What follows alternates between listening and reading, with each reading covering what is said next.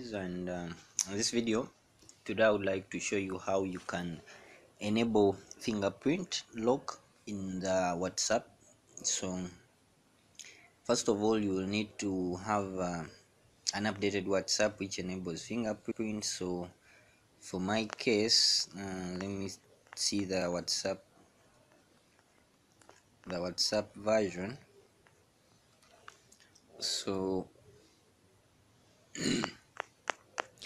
you will have to make sure that you have WhatsApp version which is greater than 2.19.308, so which is right here up here. So your version should be above that, so you should be above that. So because that was when the baseline of introducing fingerprint unlock.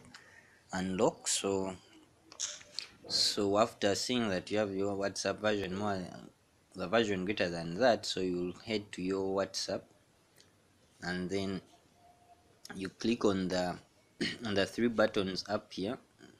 Then you go to settings, and then you click on account, and then privacy, and then you scroll down the very bottom, and then you see fingerprint lock.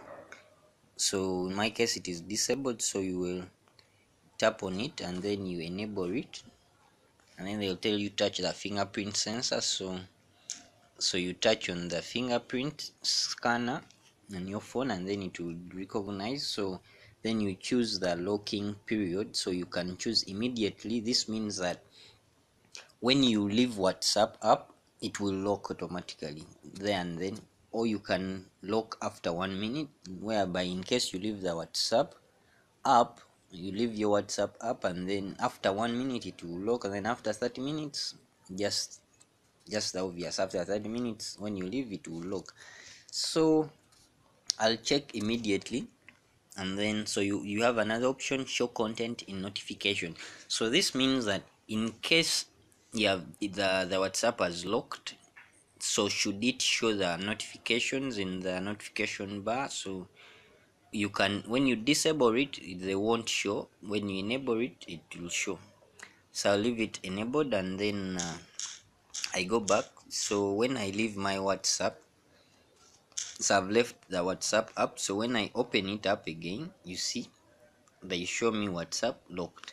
So to unlock, I just tap on the fingerprint and then it unlocks. So that's it, guys. Thanks for watching. If it worked for you, you can leave a like, and also you can subscribe to the channel for more interesting videos. See ya.